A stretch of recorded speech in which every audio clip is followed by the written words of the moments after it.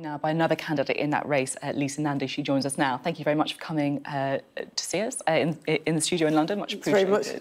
Very much. I just want to start with Iran. It's such a concern to so many of our viewers, the escalating tensions, Donald Trump coming out over the weekend saying that he could potentially be targeting Iranian sites if they respond. Now we've just saw the tweet for Iran's foreign minister saying that that would be effectively a war crime. Yeah. What's your view on what's happening? So I think this is a really, really dangerous moment for the entire world and for Britain in particular. What we need to see is a Prime Minister who, to be honest, should have already recalled Parliament in order to explain what his strategy is, how he's going to work with our European allies to try and de-escalate the situation. There's no question that Soleimani is a dangerous individual who's done some terrible, terrible things, including putting down those pro-democracy protests in Iran. But actually, one of the things that's happened since Trump took this reckless unilateral action a few days ago is that we've seen those pro-democracy movements falling apart, that people getting behind the Iranian regime. I think we potentially have a really, really dangerous and permanent situation that could escalate into all-out war unless the world leaders step up and speak with one voice and try to make sure that we take a multilateral approach to try and calm this situation. I mean, you criticise Boris Johnson for not recalling Parliament, but really, what can we actually do? Well, I mean, the Americans acted without warning us. Clearly, the UK government doesn't want to take the side of the Iranians. What can we do? Well, I think that's a sign, actually, of how little influence we now have in the world. We've had a decade of a Tory government that has been smashing up our relationships with our closest allies. And one of the things that Brexit has done that has been really, really damaging to the UK is that in the path that Boris Johnson has pursued, it's left us begging the US for a trade deal and unable to stand up and speak when we need to be heard and we need to be counted. And I think what we need to hear from the Prime Minister is that he's prepared to do that and that he's prepared to work with our European allies to make that happen. I mean, there is a model for this and there is a precedent for this. If you cast your mind back a few years ago, Barack Obama managed to lead the world in negotiating a deal that helped to make sure that Iran was not a nuclear threat to the rest of the world. And that came about because of years of diplomacy, painstaking diplomacy behind the scenes, and world leaders working together in order to restrain what was quite a dangerous situation. And of course, Donald Trump came in and smashed that to pieces by pulling out unilaterally, but also had the sort of tacit support from the UK. And we need to hear from the Prime Minister that things are going to be very different. I'm keen to talk about your pitch for the Labour leadership, what you've come on the programme, of course, to talk about. I asked Emily Thornberry the same question. She didn't quite say yes. Do you think that Jeremy Corbyn was a good leader of the Labour Party? I think he did something profoundly important for us, and I want to say this because it really matters to me, and I think we're in danger of learning the wrong lessons from what has just happened.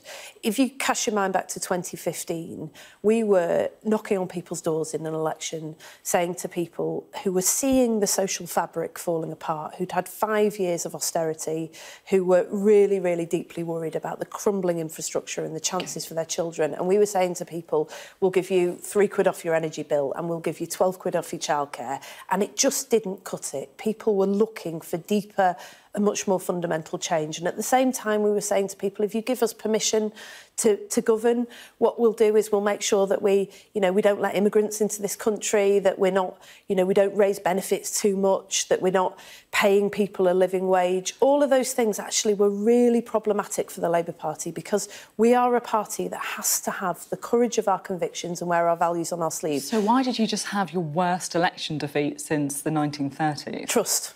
Trust was the issue, not the radicalism, not the deep and fundamental change that we were promising, but trust. It says in our constitution, Labour seeks the trust of the people to govern, and people didn't trust us. One of the things I really felt during the election was that when the Tories said get Brexit done, the more that we talked about what was happening in the NHS, the crisis in the NHS, rough sleeping, mental health, the chaos on the railways, which I know you're going to talk about in a moment, the falling apart of the bus network. Every time we talked about those things, people turned around to us and said, we agree with you, but then in order to deal with that, you've got to get Brexit done. And it gave a potency to the Tory message that we just hadn't understood. You say that the radicalism appealed, but you won't trust it. But those things are linked, aren't they? People wouldn't trust it because they thought it was too radical, that it was basically pie in the sky. I'm not sure that they thought it was too radical. Certainly when we were talking to people, for example, about renationalising the railways, people felt it was a no-brainer. They couldn't believe that we hadn't been talking about it before. But what they really didn't trust us to do was to get our priorities right. When we said that we would offer free broadband, I remember somebody in Leigh saying to me, I just want a functioning bus network. On Brexit, clearly a big issue, something that you've spoken about as well. Of course, Labour piled up votes in some of these metropolitan areas, but lost heavily in leave-voting towns in particular, somewhere that I know you represent. Do you think that some of your colleagues in the Labour Party, potentially in the shadow cabinet, just didn't get it, just didn't understand what people were saying on doors in places like Wigan?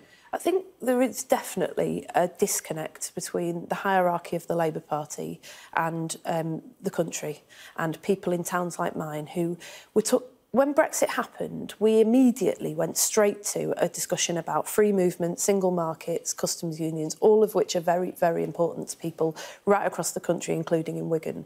But what we hadn't understood was that Take Back Control resonated like no other slogan in my lifetime. Why did it resonate? Because people lack the means to affect change in their own lives. And Labour has, in recent years, has become a very paternalistic party.